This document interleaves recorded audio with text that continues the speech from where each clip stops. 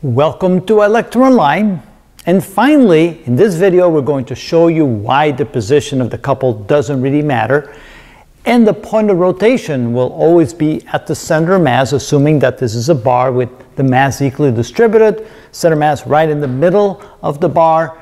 No matter where you put the couple, you would expect rotational motion or rotational acceleration about the center of mass, even when the couple is off center from the center mass. So here you say, well, how will this bar rotate? Well, it's going to rotate about the center mass, and we'll show you in just a moment why. But first, what we're going to do is we're going to calculate the torque as is by simply summing up the torque of this force and this force together. Notice that in both cases, both forces will cause a counterclockwise rotation, meaning a positive torque, and so therefore we can say that torque total is going to be equal to the first force times the distance from the line of action of force to the point of rotation, and again that's the assumed point of rotation, but we'll see in just a moment why that's correct, plus the second force, which is F, times the distance from the line of action of force to the center of center mass, center of rotation, and that will be d over 2 in this case.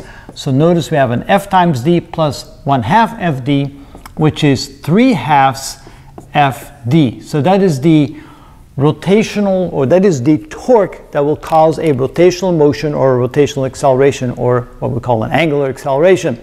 There will not be a translational acceleration because notice in the y direction the forces cancel each other out. They're equal in magnitude and opposite in direction. In the x direction there are no forces, so there's only rotational motion, and we propose that it's going to be at the center mass, although you look at it and go, that doesn't seem right.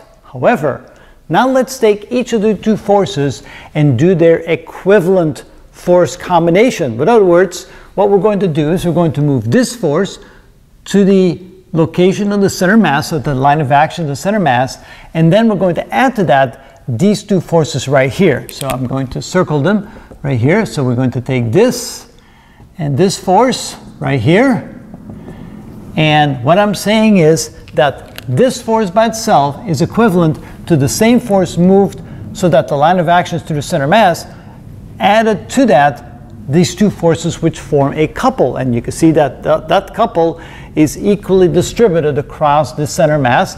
This is the distance d from the center mass to the right, distance d to center mass to the left. Now why can we say that?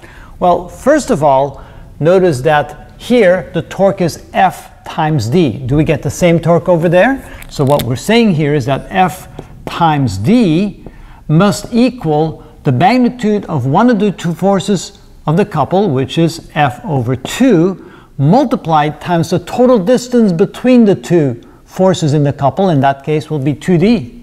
And notice that F over 2 times 2d is also F times d, so therefore we can say that this force with this couple is equivalent to this force right there.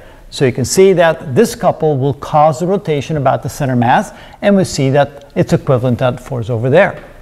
We'll do the same for this one right here. We'll take this force and move it to the location where the line of action goes to the center mass of the board, and then we're going to add two forces which form a couple which are equidistant from the center mass. How can we say that they're equivalent? Well, over here we can see that the torque is equal to the force F times the distance, which is d over 2, and that will be equal to the magnitude of one of these two forces. So let me go ahead and circle them like this, so you can see again. So those two now are forming the couple associated with this force.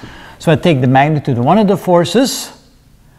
Oh, I'm sorry, I'll go back. So here we have the force times the distance d over 2, that is the torque caused by this force, and now we need to have that equivalent to the torque caused by these two forces by the couple. And so we take the magnitude of that force, which is F over 2, and multiply times the total distance between them. Well, that's d over 2 divided plus d over 2, which is a total of d. And again, you see this is 1/2 fd. Again, this is equivalent to that. And so you can see that again, we can take these two forces, which essentially form a couple, move them both to the center mass, have the associated couple equivalency, and we can see that we have the very same very same torque caused by the two. Now when we add the two together, Fd plus 1/2 Fd, we get 3/2 Fd. As you can see that the total torque caused by this system is exactly the same as the total torque caused by that system. We can clearly see that this will cause this to rotate about the center mass, which therefore by default, this must also rotate about the center of mass. So it doesn't matter where we position the couple, it will always cause the object to rotate about the center of mass. And that is how it's done.